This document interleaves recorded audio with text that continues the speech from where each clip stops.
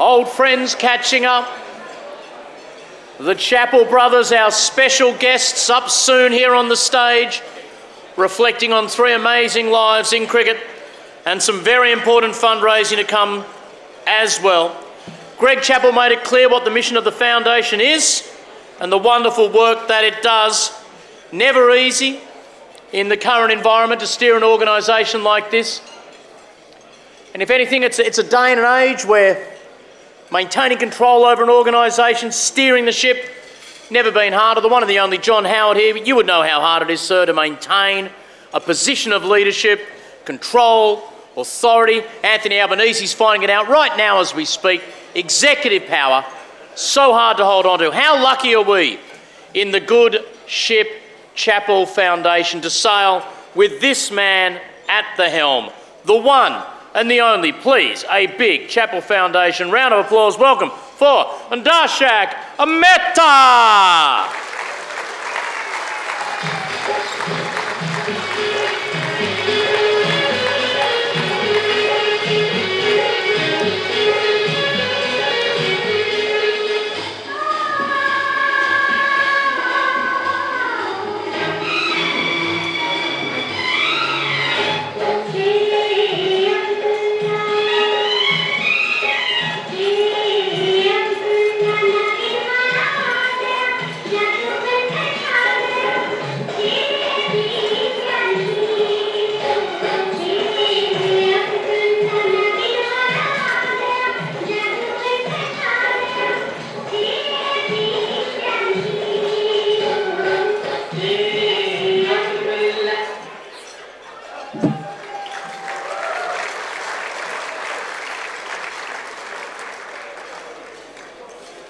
Enough of Vaijayantimala and Joy Mukherjee.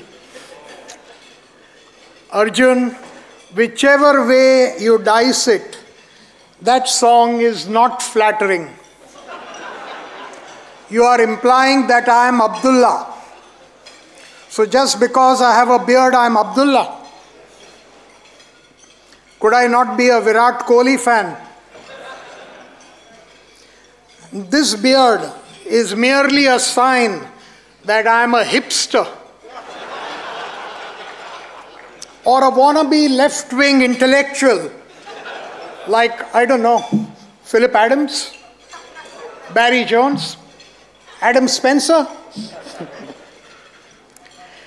Unless you are accusing me of being a snake charmer, or worse still, a snake oil salesman. Sure, all those laugh in agreement. You are cynical and disgusting. Sad to see, but you are absolutely right. Ladies and gentlemen, welcome. There are many important people. Here I go, start crying. There are many important people in this room, sure. Our board of directors for me is prime. They are a highly diligent, dedicated and hardworking bunch, and I stand on the shoulders of giants. These strong men and women are there, and I would ask them to stand up, please. Peter Alford Vanji Carpio, come on, stand up. Kate DiBrito, Arjun Dheer, Dean Kaino, Peter Lawler, Samantha Lane, and Ian Poole.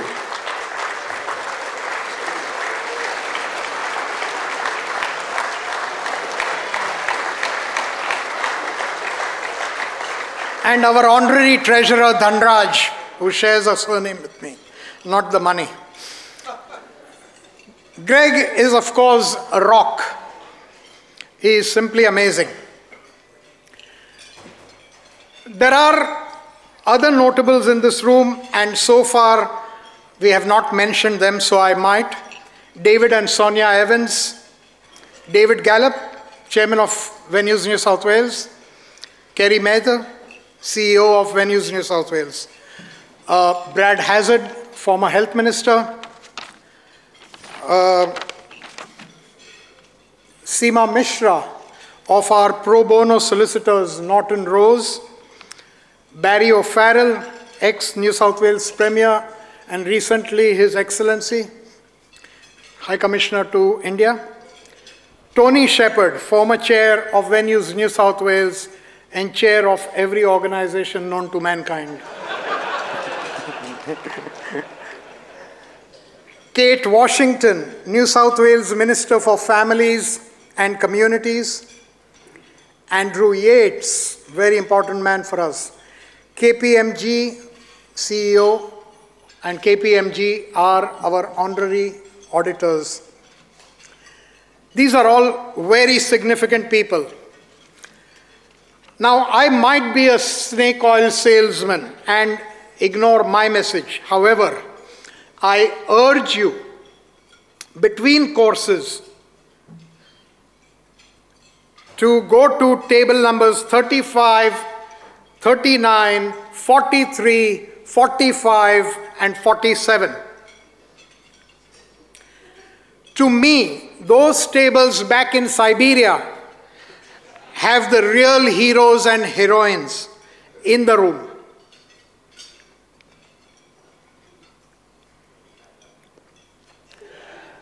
People like Bernie Shakeshaft of Backtrack, Lisa Graham, and Virginia Howard of Taldumandi,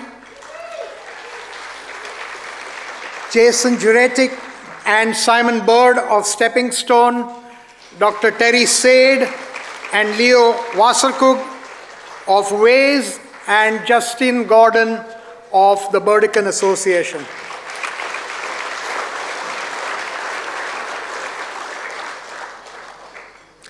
The Chappell Foundation merely raises money.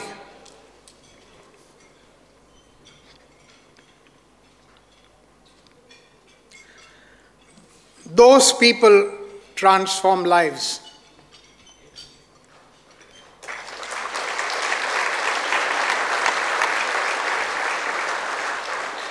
They give hope.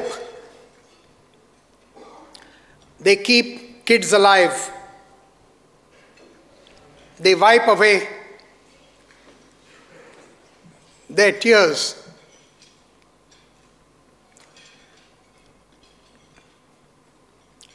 They give them a roof, clothe, mentor, educate, and train them.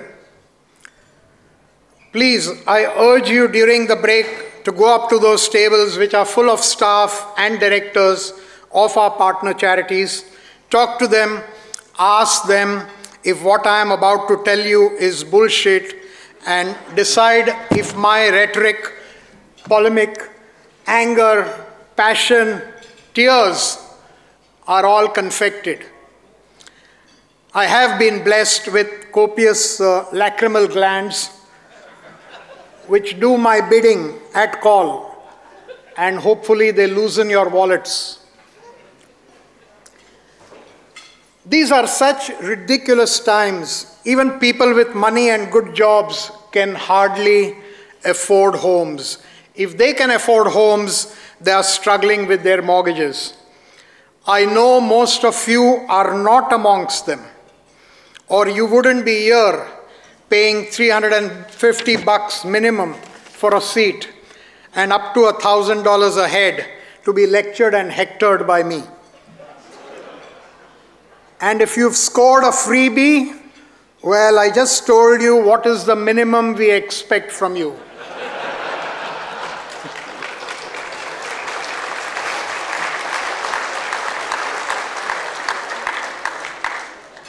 Now imagine if you can't afford a home and can't even afford to rent a home. What options then? SFA. We are simply not building enough homes. Forget about social housing. We aren't even building anti-social housing. State and federal governments need to really stop talking about this and get on with it. governments of both stripes effortlessly found $368 billion to splurge on 8 nuclear-powered submarines over the next 30 years, which will definitely put a target on our backs. Forget about the relevance of that technology and its obsolescence 30 years from now in this age of drones and AI and climate extremism and robots. I just want a sick bucket every time I hear that ridiculous word. AUKUS! AUKUS!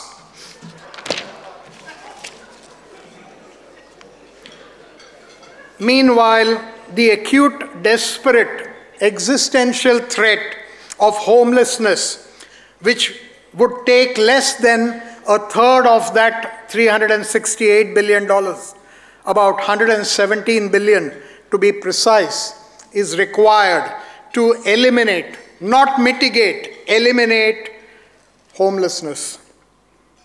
And this, governments of all stripes balk at. Okay, I have vented my spleen and said all the politically charged stuff that Greg hates me saying. From now on, you won't hear an original thought from me. So it might finally be worth tuning in.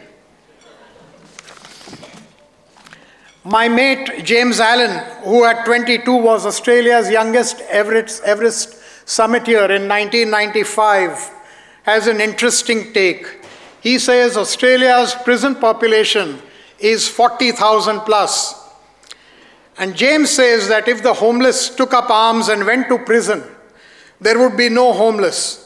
Everyone would be fed, housed, clothed, watered, and cracked into jobs. So why don't they?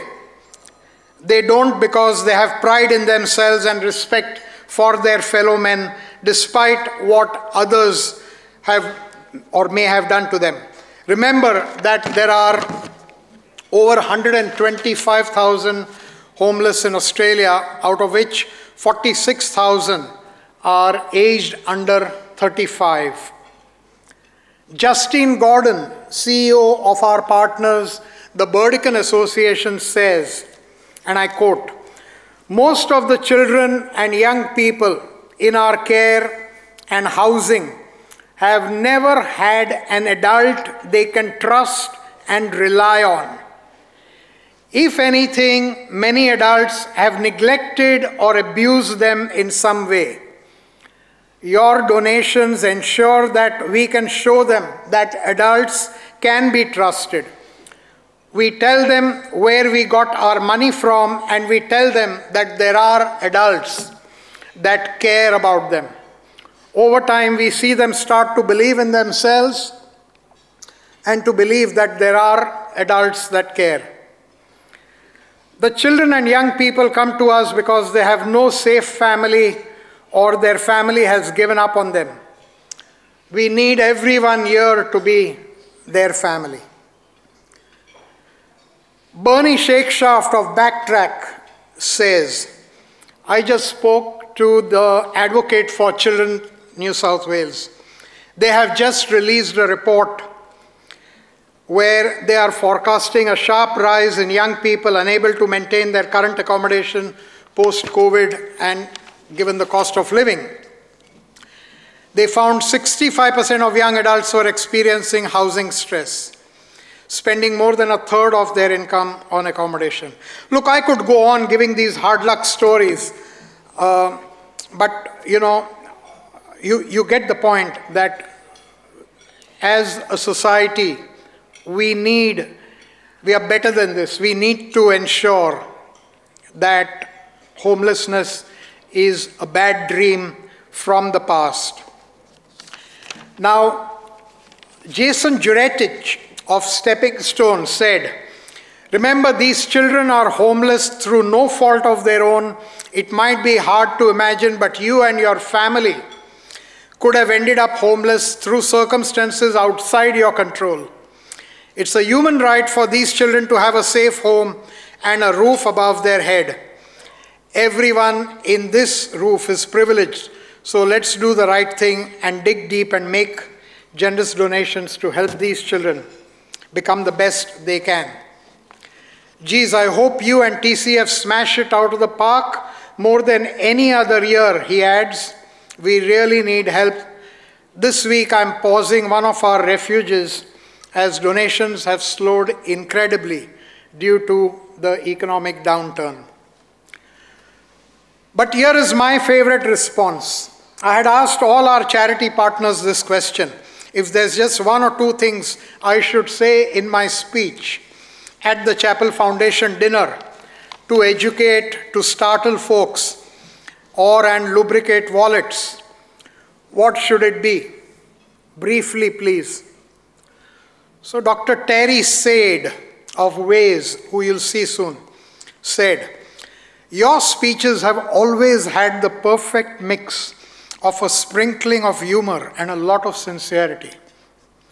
I would stick to this formula. So Terry, now you know why you are being invited to the stage with Jenny shortly. Like me, you seem to be a firm believer in the art and power of flattery.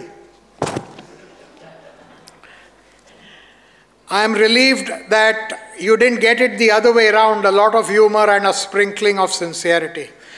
Mind you, even that I would have happily gorged on.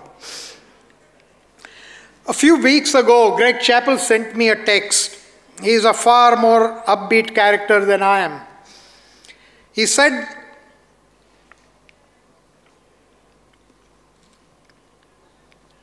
that the system is so broken that he felt what we were doing is putting band-aids on cancer.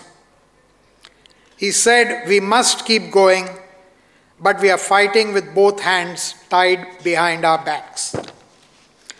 But go on, we must. You can keep us going. Please give till it hurts. Now I want to introduce a fantastic bloke, Jimmy Smith. Jimmy played professional rugby league for East, West, etc., about 148 games. More importantly, he's a great supporter of TCF and on 3 occasions has been mad enough to sleep out in the open under the stars on cardboard and plastic to raise funds for us on cold and wet winter nights. Jimmy, where are you? To Jimmy, I say what Cuba Gooding Jr. wanted Tom Cruise to yell out loudly and repeatedly in Jerry Maguire. Show me the money! Show me the money!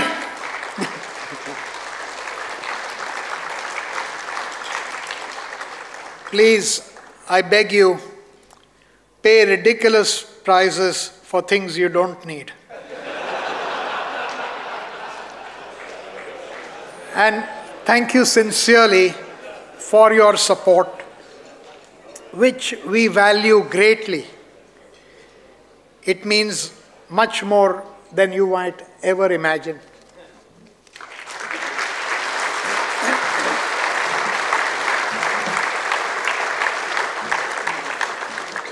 Thank you, Darshak. Written, spoken and authorised by Darshak Mehta for the Compliments Will Get You Everywhere party, I think, just there. So big round of applause again for Chairman Darshak.